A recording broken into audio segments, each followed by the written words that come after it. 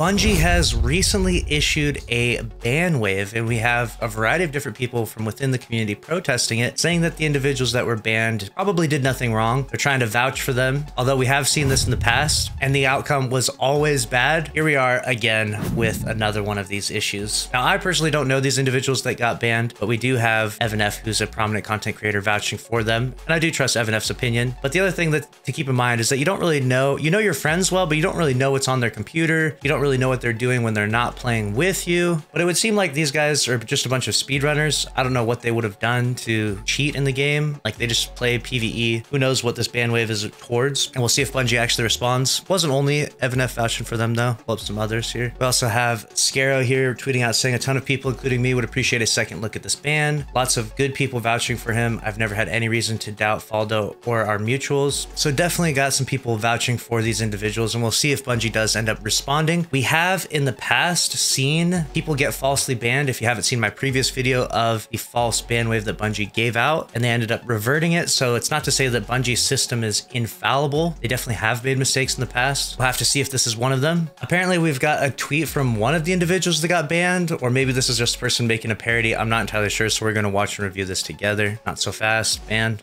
Oh no, our table, it's broken. Treat me like LUCKYY. Yeah, we can just go ahead and keep the ban on that guy. What is this though? What is this dusty monitor right here? Look at this. What is this dusty monitor? I'm just messing. No one deserves to be improperly banned, especially if you're just playing the game, if you're very dedicated to the game. Obviously, Bungie can make mistakes. It could be a variety of different things. I don't want to throw any accusations out there though, because I don't want to put anything on these individuals if they truly did nothing and they do get their bans reversed. I just hope that the Destiny 2 team steps up and actually responds to it, either confirming that the ban was accurate and that these individuals did something wrong, or they potentially reverse the ban because that, if it's necessary. Let me know your thoughts about the false ban wave allegations down in the comments below. Click the screen here if you want to watch another video from this channel, and I'll see you in the next one. Later.